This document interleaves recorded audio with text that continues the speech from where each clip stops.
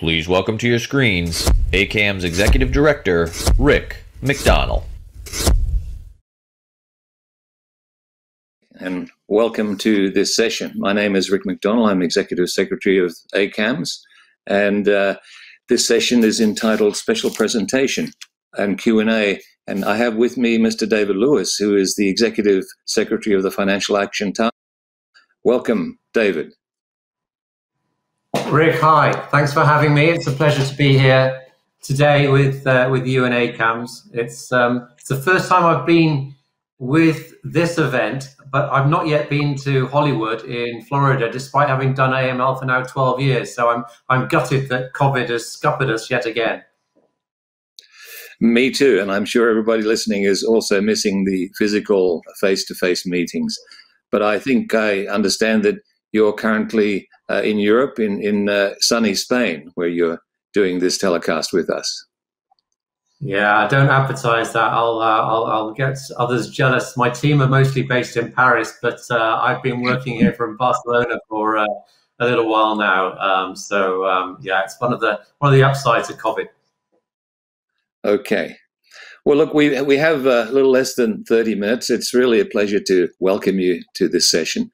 And we often have FATF represented because it's obviously the bedrock of international standard setting and policy making, which then cascades down to local regulatory requirements. So I just wanted to kick off, if I could, by asking you to indicate what is FATF up to recently. I say this because it's sometimes I get the feedback from many in the compliance industry that while they know the FATF and they see the documents and guidance documents, for example, but FATF is somewhat more distant from their local regulators. So I'm just wondering if you could give us an insight into what is being done and how relevant that is to current regulatory requirements.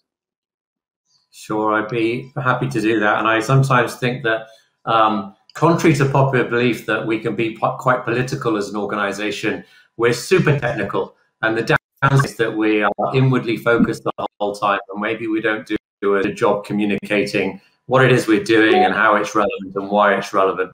And I start off by saying that we're trying to really reconnect right now with why anti-money laundering is important. And this is important to get political support, because what we see around the world is that most governments have now implemented the FATF standards but are not using them effectively.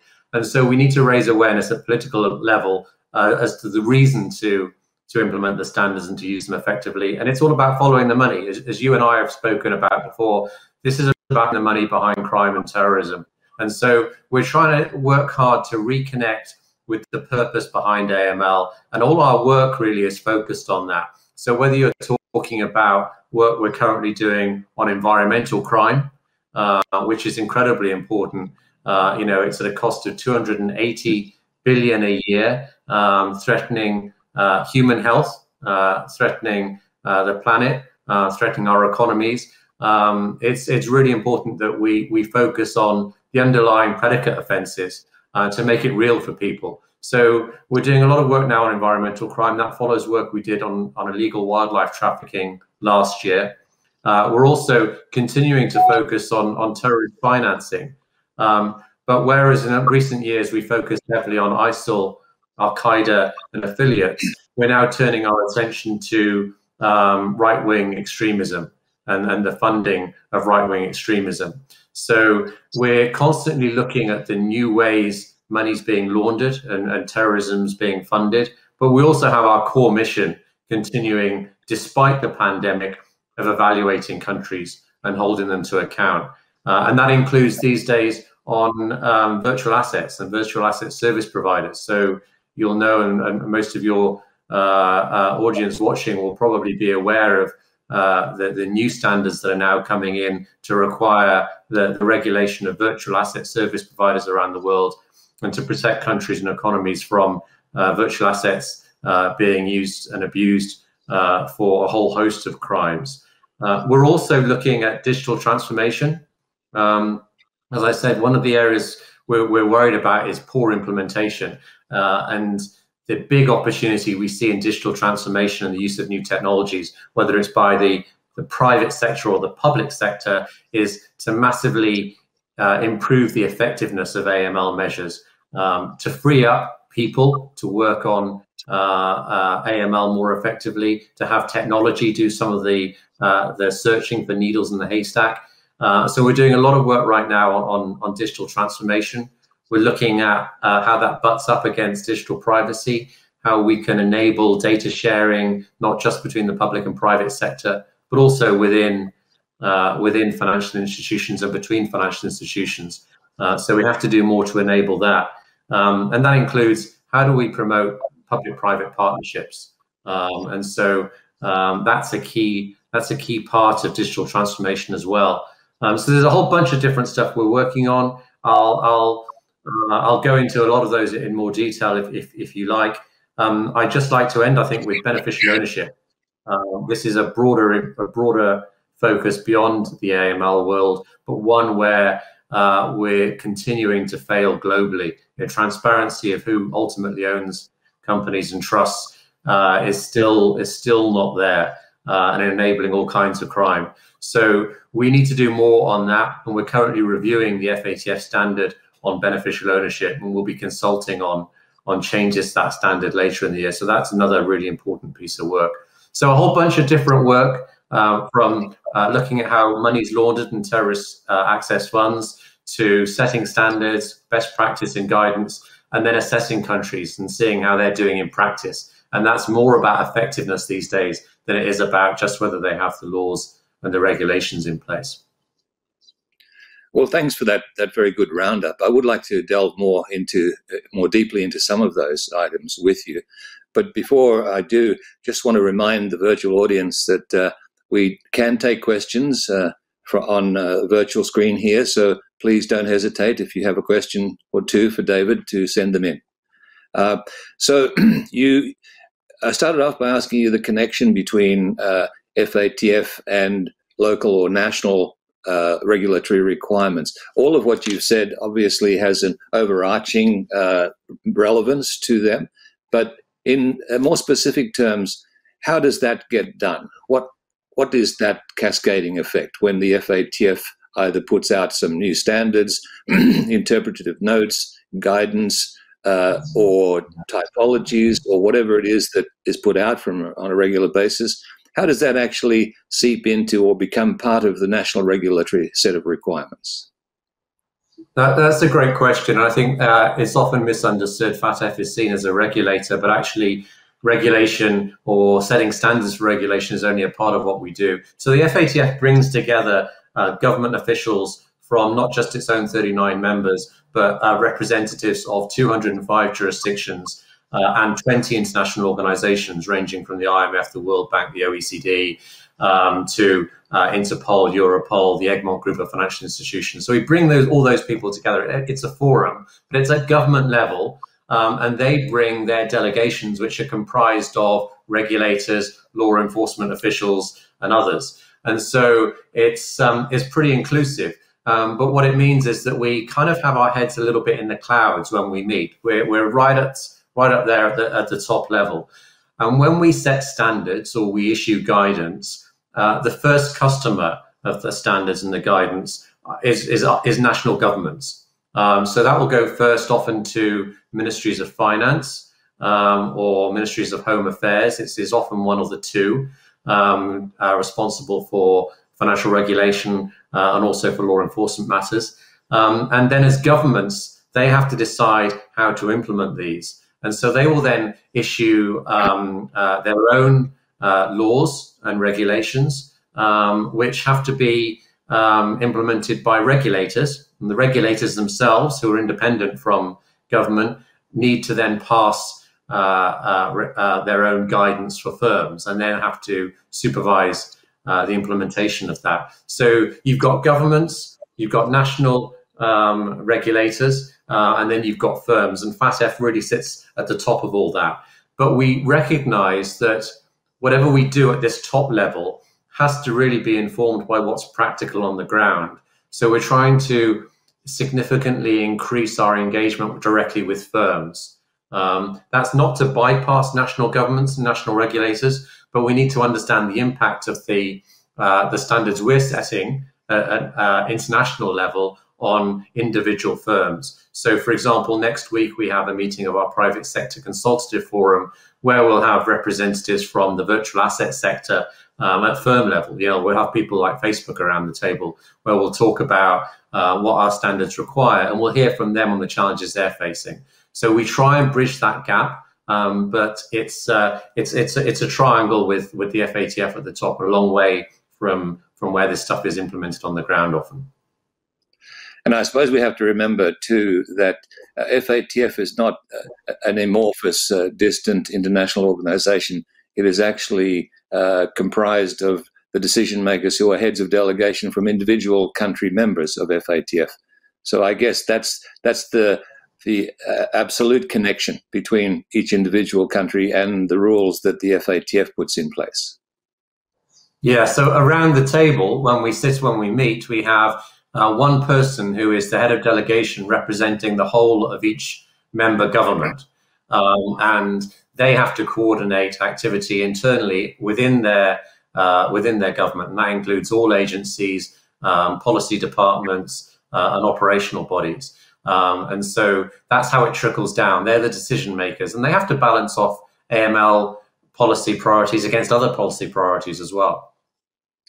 So in effect, it's worth paying attention to what the FA is saying and doing and putting out in terms of written material, because that has become, and if there's new material, it will become part of the national regulatory regime. So we're actually getting questions coming in, so I might intersperse our discussion with some of those now, and then because some of them hit on some of the issues that you've already raised.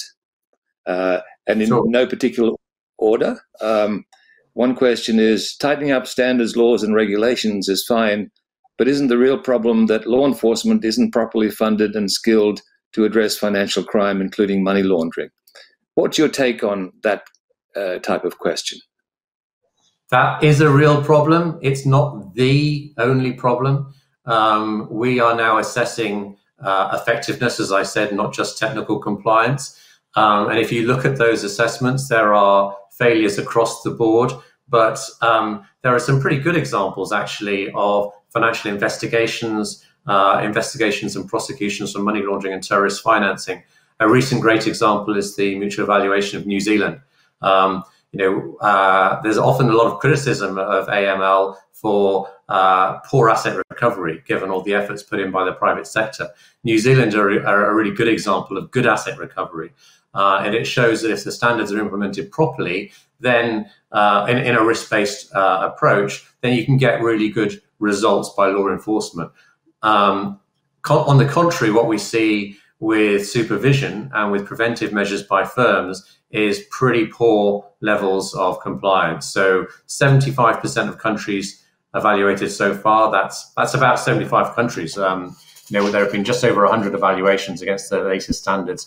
They fail on supervision. They require fundamental or major improvements to supervision.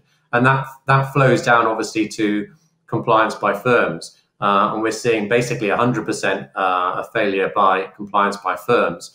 That, though, it misses the differentiation between financial institutions and what we call designated non-financial professions and businesses. So financial institutions are actually doing a lot better than lawyers, accountants, estate agents, casinos, and all the rest. And there is a big issue there that needs to be focused on.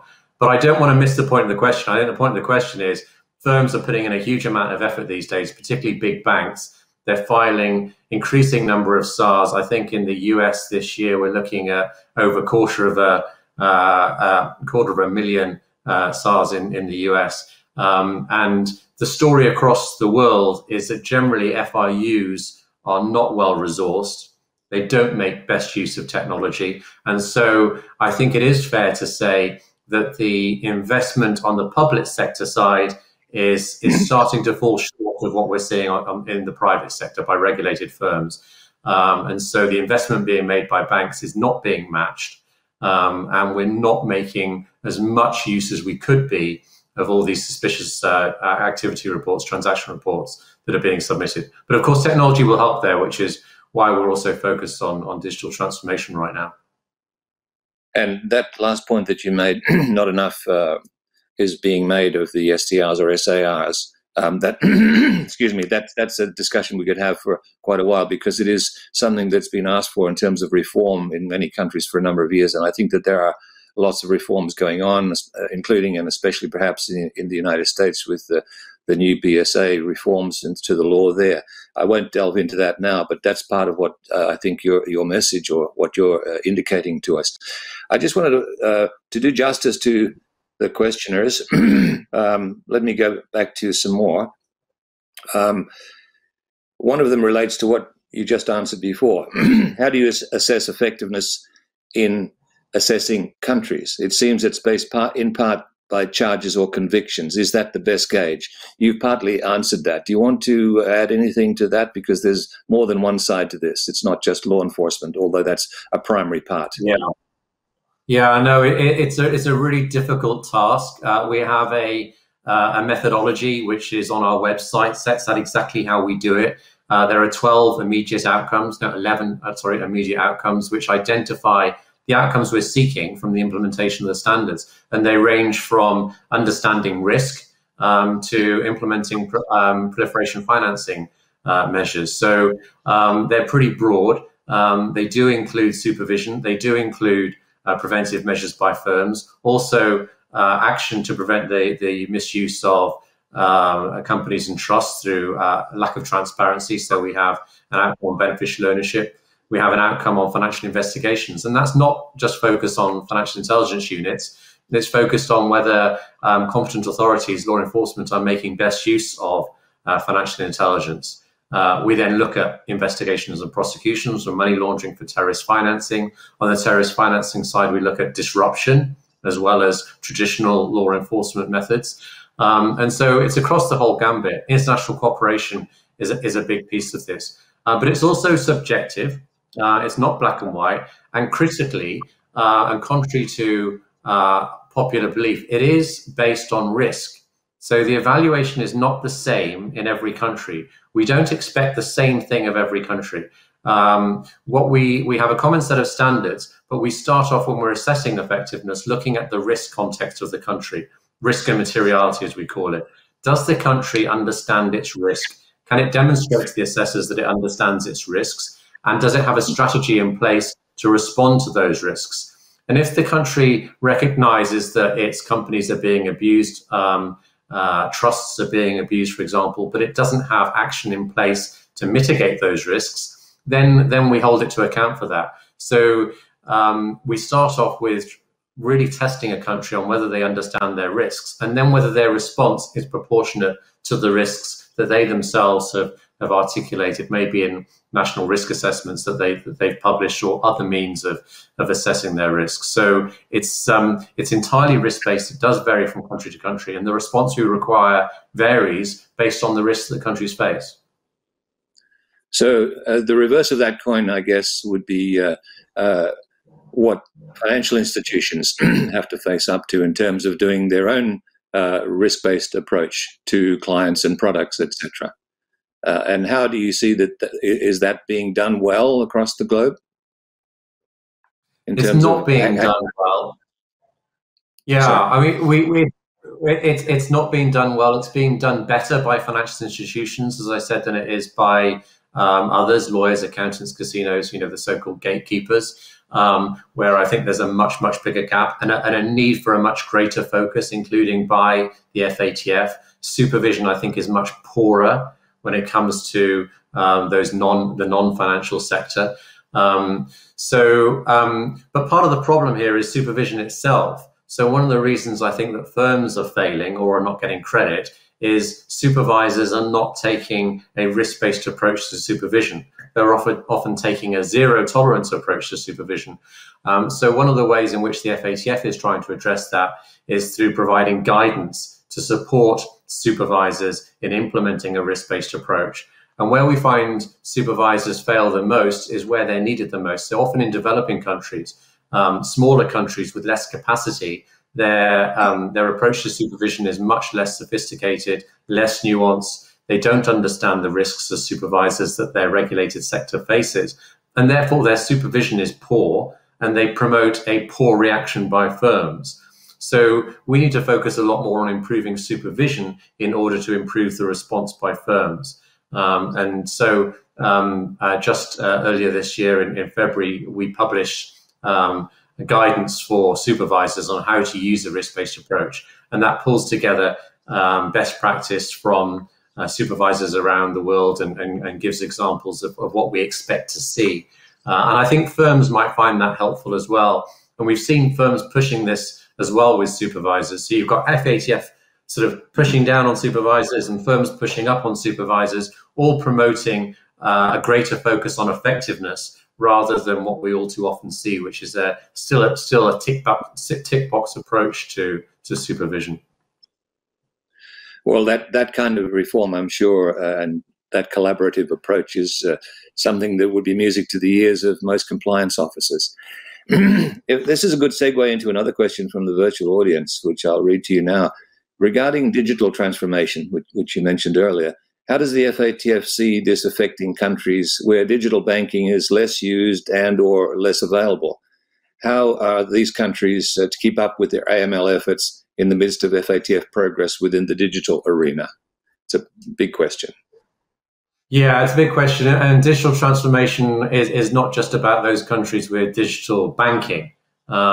It's about how artificial intelligence, data mining, data analysis can be used by the private sector as well as the public sector to improve the efficiency, but also, more importantly, the effectiveness of AML measures. So when we talk about digital transformation, we're talking in large part about that. But when it comes to the digital world, it's a bit of a mixed bag, because if you go to countries in Africa, for example, they're often the most advanced when it comes to digital banking, online banking, mobile phone payments, for example. M-Pesa in Kenya has been long established and is being rolled out. So I think they kind of got ahead of the game in many respects. Where I think we can really benefit is in areas like digital ID. And we're seeing big progress in countries like India at the moment with the adoption of digital ID, and I think that will help massively with onboarding customers. And I think that can be used around the world. And this afternoon we were talking with the IMF about how we can make better use of that to support less developed countries. So digital ID, I think, is really important everywhere, but it also presents risks. It's not a panacea, and we need to ensure the sort of safe and responsible use of digital ID. So last year the FATF published guidance on the use and adoption of digital ID, and again, that's on our website, and I'd refer your guys to that, because I think that's a key part of the picture here. Well, that gives me an opportunity to do a little advertising too. Later this afternoon, there'll be a session in this Hollywood conference about the results of a survey that ACAMS and RUSI have just jointly finalized, and the results in that relate to digital identification in particular. So let's hopefully that will be interesting to the audience. So stay tuned for that later today. Another question here. While AML regimes grow more comprehensive to capture more illicit activity, I'm glad that's a vote of confidence, how will we manage the potential conflict with privacy demands and undue imposition on legitimate activity?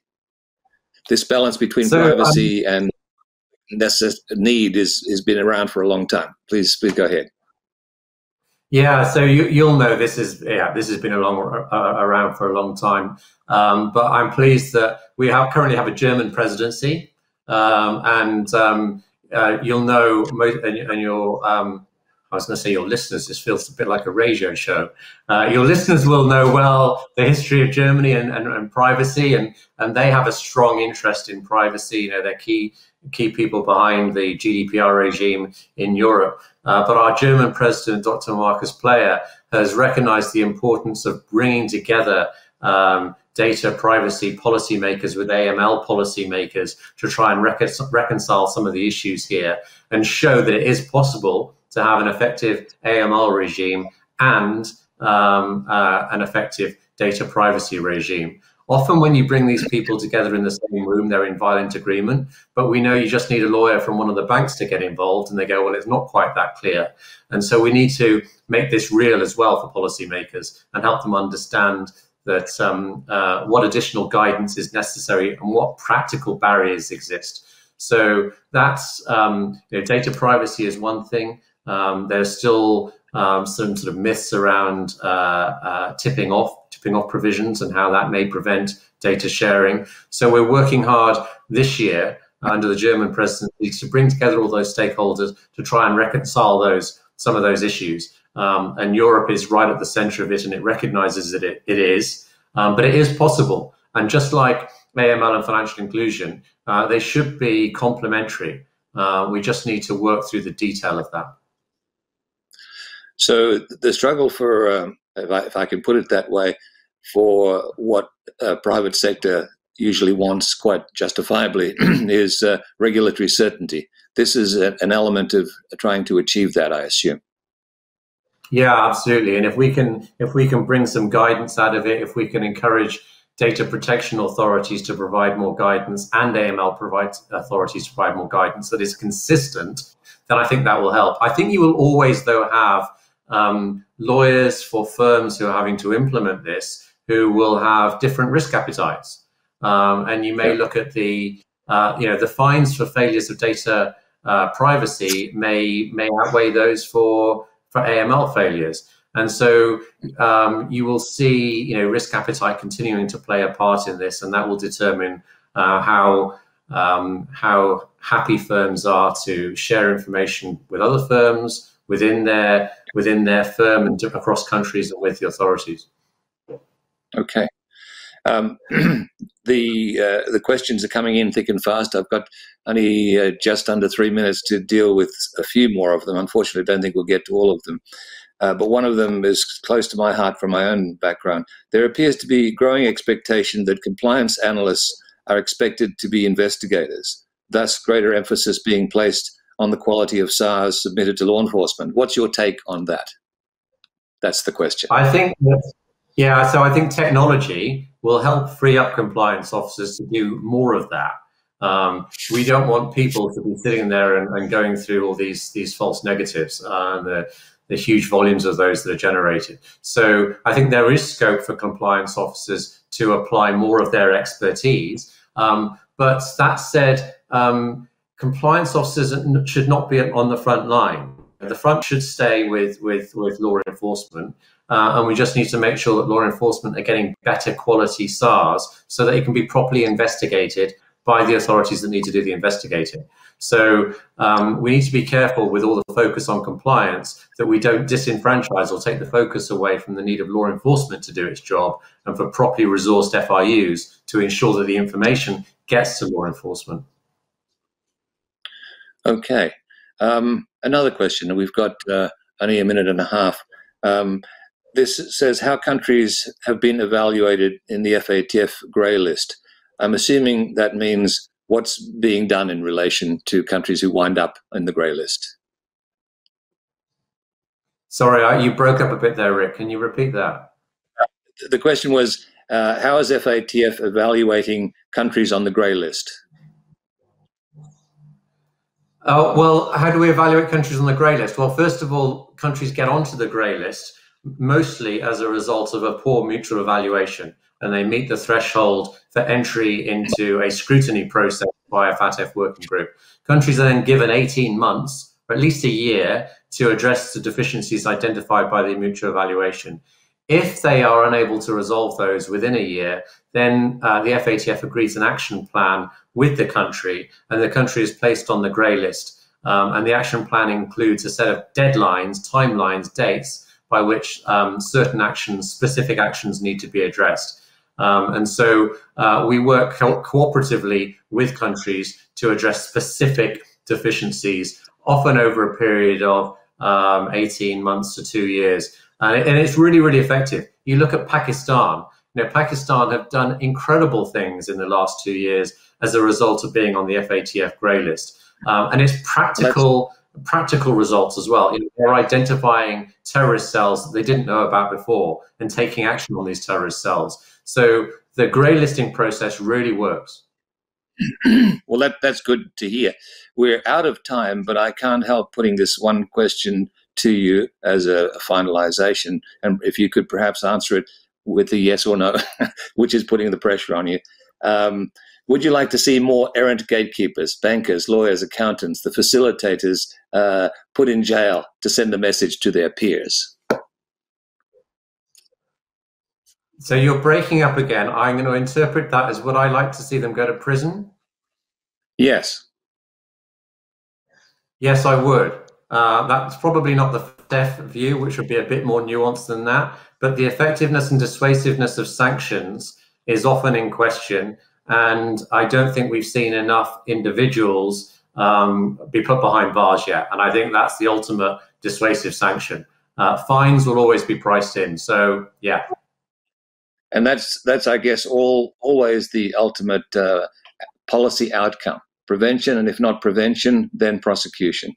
So, David, we've come past our time. So I'd just like to thank you very much for giving your time and expertise